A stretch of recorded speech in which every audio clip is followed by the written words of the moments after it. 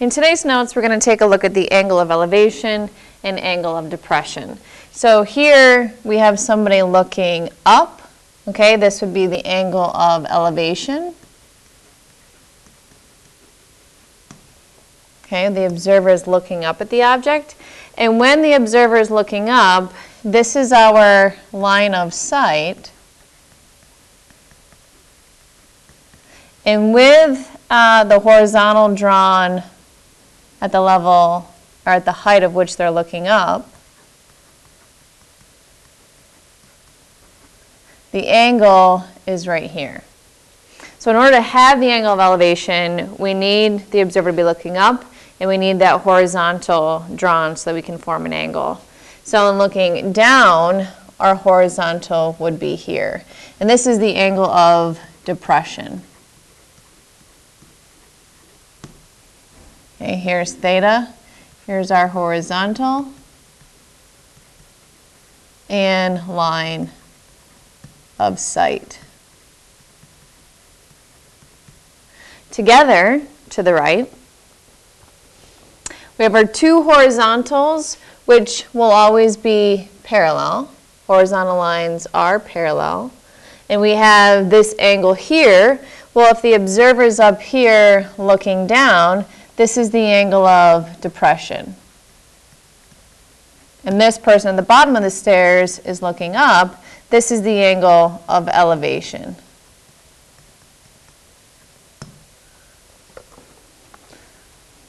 The two angles are in two separate triangles, so we have this triangle right here, okay, with this being the 90-degree angle, and we have this triangle here.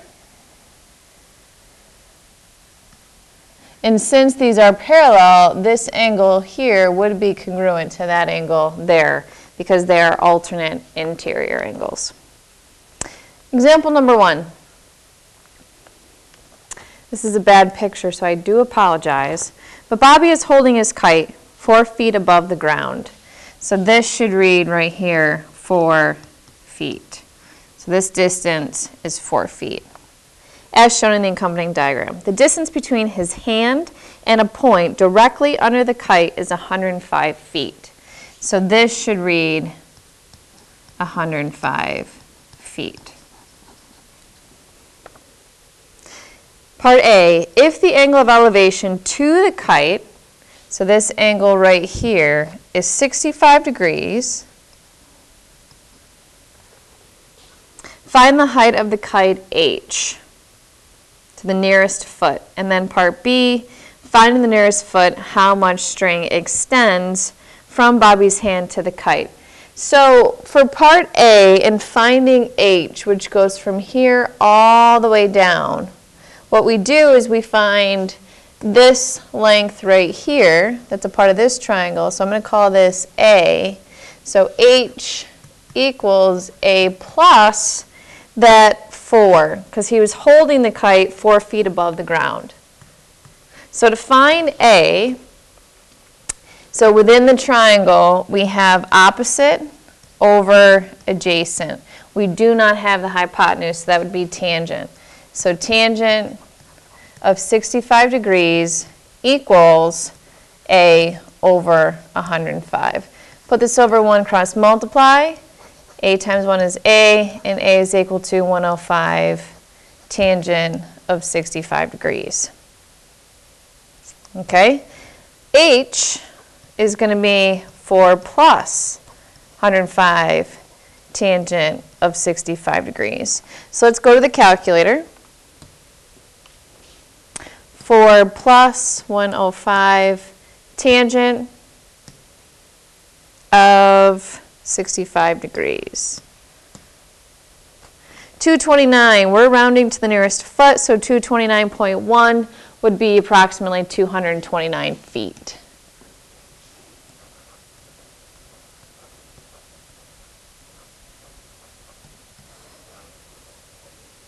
For part B, Part B says how much string extends from Bobby's hand to the kite. that would be here. So I'm going to call that B. So that would be the hypotenuse of the right triangle. And using the angle of 65 in this side, okay, don't want to use A. I know I just found that, but what if I'd made a mistake? So I want to use what's given, and that would be adjacent over hypotenuse, which is cosine. So it's going to be the cosine of 65 degrees equals adjacent, which is 105, over B. Cross multiply, we have B times the cosine of 65 degrees equals 105. Divide by the cosine of 65.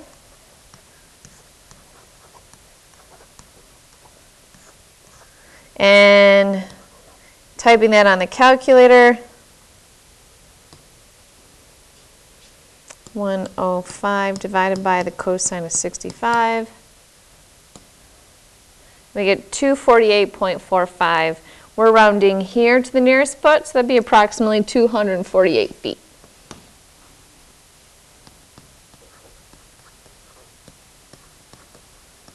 Dot, dot, dot. Rounding, it's approximately 248 feet of string. Okay, number 2. It says Adam and Brian are standing some distance apart on the same side of a building that's 50 meters tall. From where Adam stands, the angle of elevation at the top of the building is 30. From where Brian stands, the angle is 60. What is the distance between Adam and Brian to the nearest tenth of a meter? Well, we have overlapping triangles. Remember, this 30-degree angle goes with the larger one. Okay, and the 60-degree angle goes with the smaller one. And starting with the smaller one, I can find, let's call this Z, okay, this distance right here. And finding Z in blue, I would use, since I have opposite over adjacent, that would be the tangent ratio. So the tangent of 60 degrees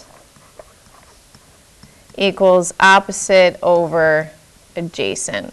So it would be Z tan of 60 degrees equals 50. Divide by the tangent of 60.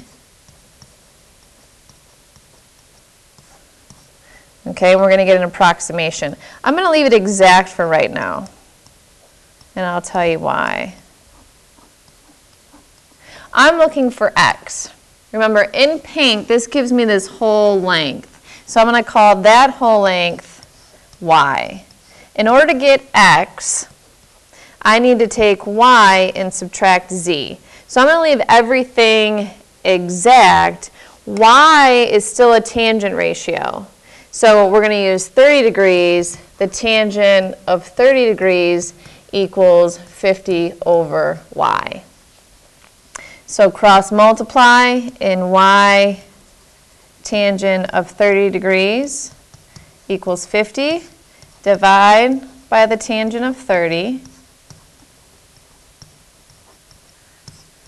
And we get Y equals 50 over tangent of 30 degrees. So now I'm going to go to the calculator and subtract these two. So X equals 50 over tangent of 30 degrees minus 50 over the tangent of 60 degrees. So using grouping symbols, 50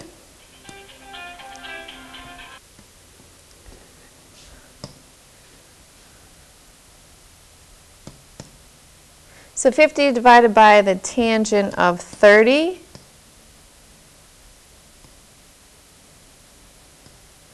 minus 50 divided by the tangent of 60. And we get 57.73502692.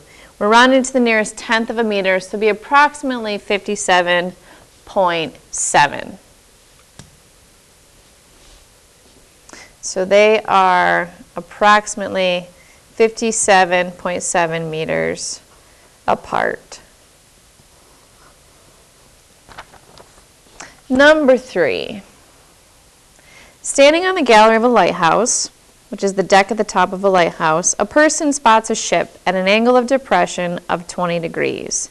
So a person's up here looking down at the ship, and this angle, so angle of depression is formed by a horizontal, is going to be 20 degrees. The lighthouse is 28 meters tall. So this lighthouse, 28 meters. And it sits on a cliff 45 meters tall as measured from sea level. So this is 45 meters from sea level. What is the horizontal distance to the nearest tenth of a meter between the lighthouse and the ship? So this horizontal distance here. Okay, so this is forming a right triangle. Because this horizontal distance is parallel to this, this is also 20 degrees because they're alternate interior. And we have to find this, so I'll call this x. We have the side opposite over adjacent, which is tangent. Now, if part of that distance is 28 and then 45, together, that whole side of the triangle is going to be 73. So the tangent of 20 degrees equals 73 over x. Putting it over 1, we have x tangent of 20 degrees equals 73. Divide by the tangent of 20 degrees.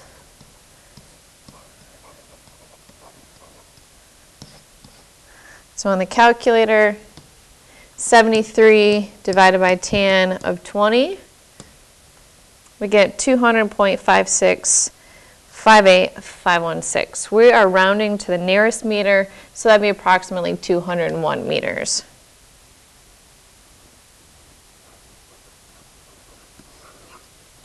And last one.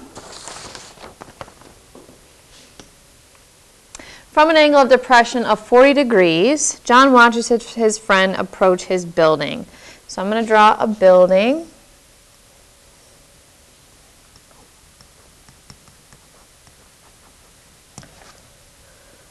So he's standing on the rooftop, and he sees his friend. So let's draw the ground. So his friend is here. He sees his friend at an angle of depression of 40 degrees. So looking down at his friend, drawing the horizontal, we have an angle of depression of 40 degrees. The rooftop is 16 meters from ground level. So this distance, 16 meters. And John's eye level is about 1.8 meters from the rooftop. So his eye level, 1.8 meters from the top. So together, that's 17.8 meters. What is the distance, the nearest meter, tenth of a meter, between John's friend and the building?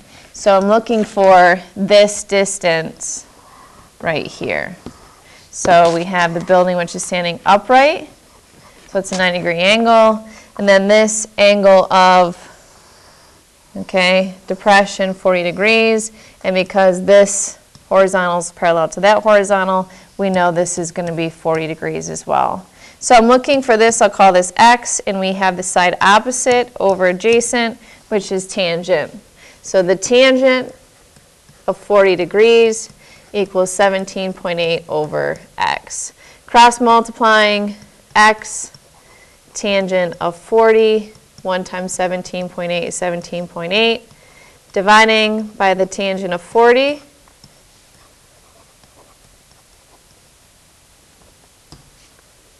(17.8) divided by tangent of 40, we get 21.2 to the nearest tenth, because to the right of the 2 is a 1. It's going to be approximately 21.2.